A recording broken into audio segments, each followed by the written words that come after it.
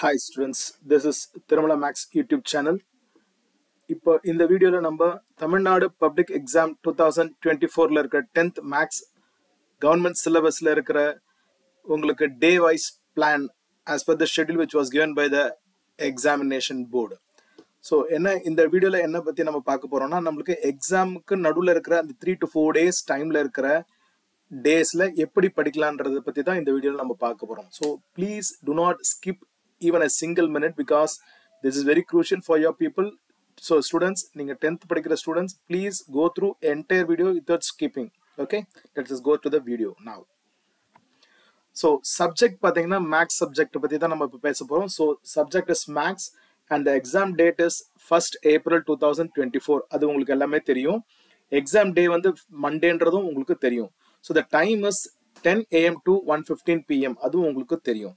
So பார்த்தீங்கன்னா இதில் உங்களுக்கு எக்ஸாமுக்கு ப்ரீவியஸ் டே எக்ஸாம்ஸ்க்கும் இந்த எக்ஸாமுக்கும் பார்த்தீங்கன்னா you will get around 4 days. So available days to study is மேக்ஸில் 4 days உங்களுக்கு கிடைக்குது. ஸோ இந்த 4 daysல how you will be able to read and study based on the days available for you. So students நல்லா புரிஞ்சுக்கோங்க, இந்த 4 நாட்கள்ல நம்ம எப்படி படிக்க போறோம்ன்ற பிளானை தான் நம்ம இந்த வீடியோல பார்க்க போறோம். This is an abstract for your people to read without any problem and have a very good plan to read.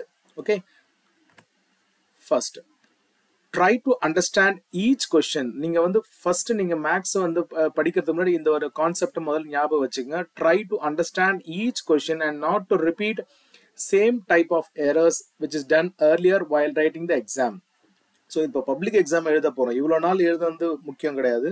The exam which is you are going to write now is totally very important. So அதுல you have to be very careful while writing the exam and you should not repeat the same error. அதுதான் சொல்றோம், சரிங்களா? So நீங்க வந்து இதுக்கு முன்னாடி நீங்க எப்படி எழுந்திருந்தாலும் அந்த எரரை எப்படி நம்ம சரி செய்யுது, எப்படி நம்ம இந்த பப்ளிக் எக்ஸாம்ல தெளிவா எழுதணுன்றத ஒரு பிளானோட இருக்கணும். ஸோ அடுத்த பாயிண்ட் என்னன்னா, ஒவ்வொரு கேள்வியையும் நீங்கள் புரிந்து கொண்டீர்கள் என்பதை உறுதிப்படுத்திக் கொள்ளுங்கள். மேலும் இது போன்ற தவறுகளை மீண்டும் செய்ய மாட்டீர்கள். ஸோ ஒரு கொஸ்டினை நீங்க வந்து புரிஞ்சு நீங்க இது ஒரு ஓகே நம்ம இந்த கொஸ்டின்ஸ் நம்ம கரெக்டா எழுதுறோன்ற முடிவு பண்ணிட்டீங்கன்னா then you will not repeat your mistakes. That's what it means. Okay, so அதனால please students, you have to be very careful while writing the maths exam. So this point is very important. The next one is the first day. அதாவது first day னா நீங்க after writing your exam, English examக்கு மறுநா அன்னைக்கு மதியம். So after completing the exam, maybe ஒரு 1 or 2 hours you can have a very good sleep. So probably around 3 o'clock or 4 o'clock, even 5 o'clock is also okay. Sit and solve all the example sums given in the maths textbook.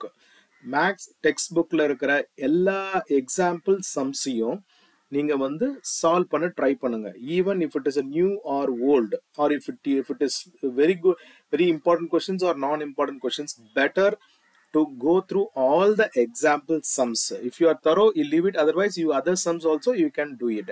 So இதை நான் எதுக்கு சொல்றேன்னா, most of the questions students, you please note 2 marks and 5 mark questions minimum பார்த்தீங்கன்னா, இப்போ 10 கேள்வி உங்களை எழுத சொல்றாங்கன்னா 5 கேள்வி வந்து எக்ஸாம்பிள் சம்ஸ் தான் வரும். அது 2 மார்க்ஸாக இருந்தாலும் சரி, 5 மார்க்ஸாக இருந்தாலும் சரி, you have to be very careful. So that's why I'm repeatedly telling you, you can very well check your previous year question papers also. 5 example sums minimum it will come, and also for 2 marks and 5 marks minimum 5 questions will be there. So with that itself, within a day, half a day, when you revise this example sums, உங்களுக்கு கண்டிப்பாக 2 mark கேள்வியில வந்து 5 கேள்வி வருதுன்னா அதுல ஒரு 10 mark, 5 மார்க்ஸ்ல ஒரு 5 கேள்வி வந்து ஒரு 25 மார்க் ரெண்டும் சேர்த்தீங்கன்னா you will get 35 marks. That is very useful for your getting a very good marks. So you have to make a plan before writing an exam. This plan will be very useful. So students, first you have to complete your example sums on the day which you are writing English exam.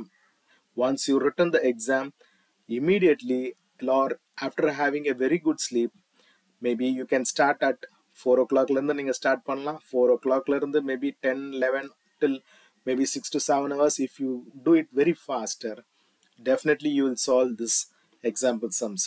So அந்த example sums ஓட abstract உங்களுக்கு கொடுத்திருக்கேன். So இதுல பாத்தீங்கன்னா relations and functionsல உங்களுக்கு மொத்தம் 24 sums இருக்கு, example sums. chapter 2ல இருக்க numbers and sequencesல 58 sums இருக்கு.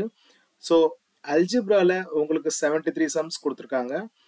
geometry 34 sums, coordinate geometryல 37 sums இருக்கு, trigonometryல 37 sums இருக்கு, mensurationல 31 sums, and statistics and probabilityல மொத்தம் 32 sums இருக்கு. So which means total 326 sums இருக்கு. So இதுல post probably பாத்தீங்கன்னா நீங்க you would have read almost 80 to 90% sums நீங்க ஏற்கனவே பார்த்திருப்பீங்க.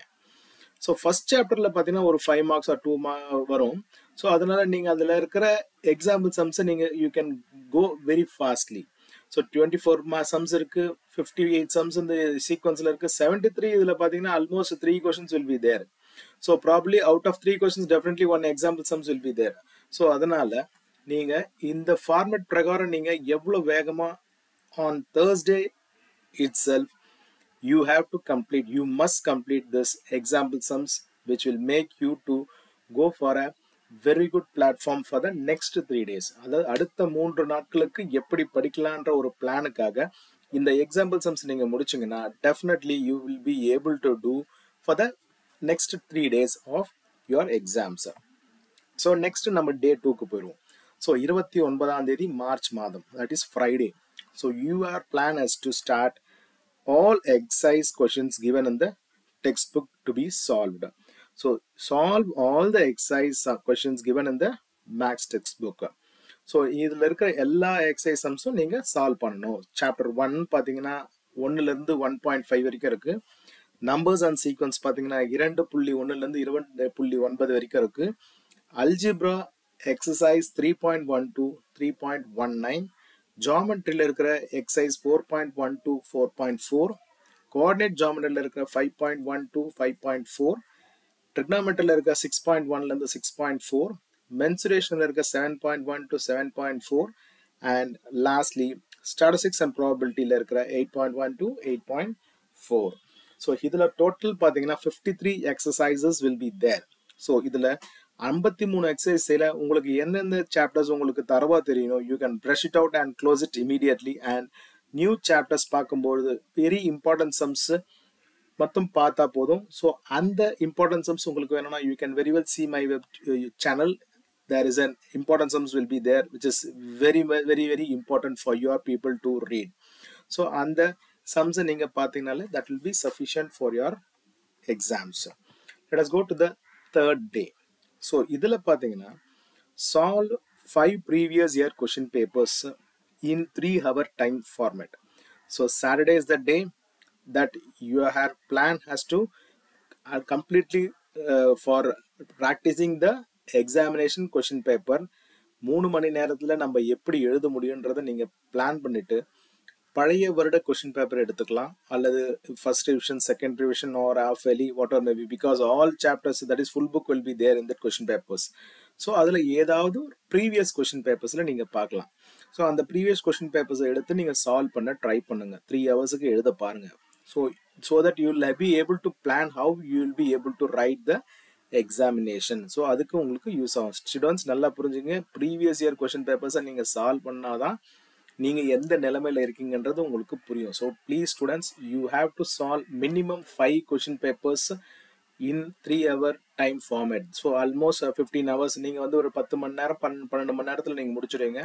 So that the whole day will make you to have a very good idea about how you are placed before the exams. Okay, the next 4th day.